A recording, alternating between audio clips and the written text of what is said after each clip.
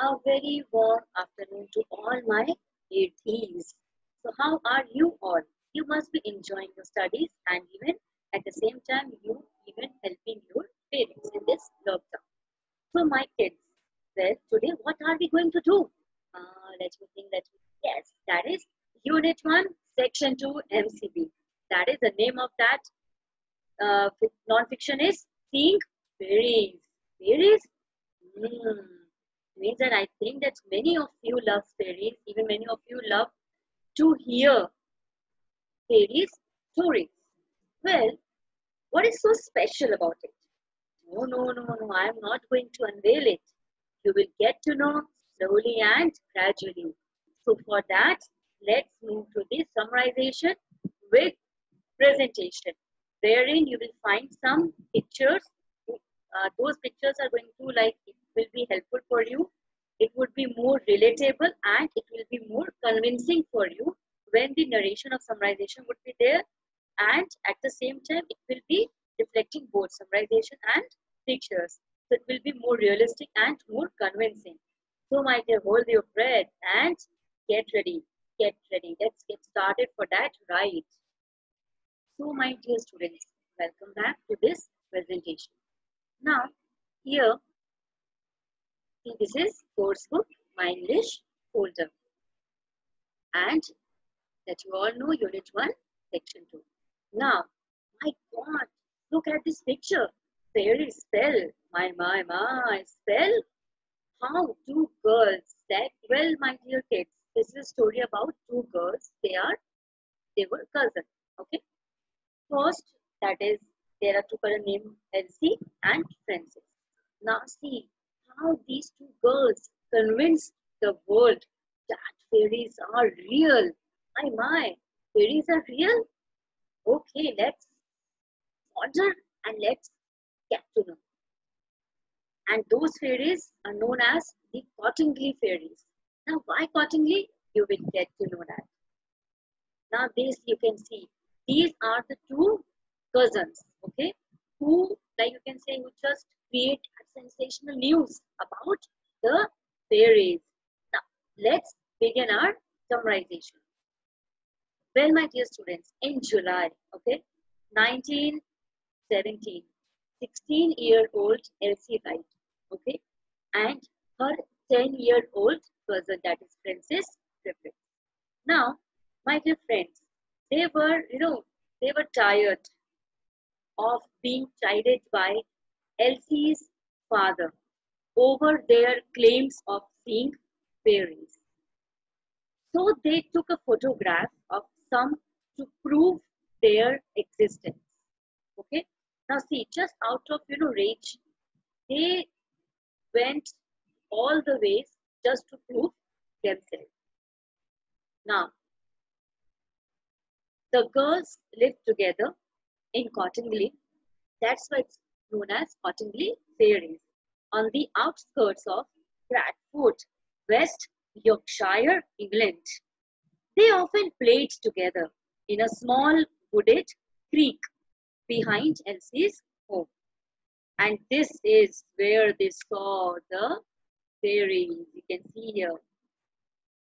One day in July, Elsie, tired of her father's dismissive attitude to her and Frances' claims, means nobody believed that. And what she did, she borrowed her father's camera to take a picture. And what happened next? When the film was developed, Elsie's parents were in a great surprise. The picture that she had taken was of Frances with a troupe of fairies dancing in front of her. Well, but Elsie's parents were flabbergasted. Means they did not believe. Her father, absolutely, he is not very much convincing, but her mother, she believed on them. So a month later, Frances took a picture of Elsie, which clearly showed her playing with a gnome. Okay? Her Wright still wasn't convinced. Mr. Wright was still convinced. And there the matter settled. Elsie's mother had developed an interest in things supernatural. I think that many of you even love supernatural movies and series based on supernatural and even horror also. And what they did, they took the pictures to share with a theosophist meeting in Bradford one evening. Oh my. Now, what happened next? In no time at all, the pictures were the center of attention and argument of the people who believed the fairies were real. The most prominent and vocal was Sir Arthur Conan Doyle. Sir Arthur Conan Doyle, oh my God, who is he? Well, he was the creator of Sherlock Holmes. He printed the first two pictures in their Strand magazine. These are the two pictures. This is the first picture, Cottingley Fairies, taken by Elsie Wright in 1917. And this is the second picture, okay, taken by Francis Griffiths in 1970. And where these two pictures printed, these two pictures were printed in Strand magazine in 1920 to help and support his argument for the existence of fairies. This article made the story a worldwide sensation. In 1920, Sir Arthur arranged for Elsie and Francis to once again be given a camera. Again, he managed somehow and left on these own in the small creek.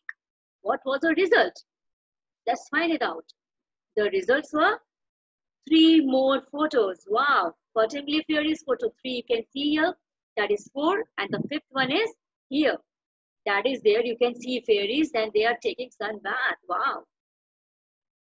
And the last to be made for shortly after this photo session, Elsie and Francis, they moved away from one another because they grown up at that time and they stopped seeing fairies.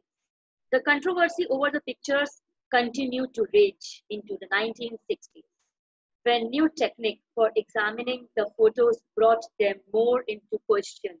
Now, everyone was questioning about the existence of these photos and how authentic these photos were. In 1966, a reporter from the Daily Express newspaper traced Elsie, who had by then returned to UK. She left open the possibility that she believed she had photographed her thoughts, and the media once again became interested in the story. In the early 1980s, Elsie and Francis admitted that the photographs were faked. How? How did they manage? They used some cardboard outputs of fairies copied from a popular children's book of the time.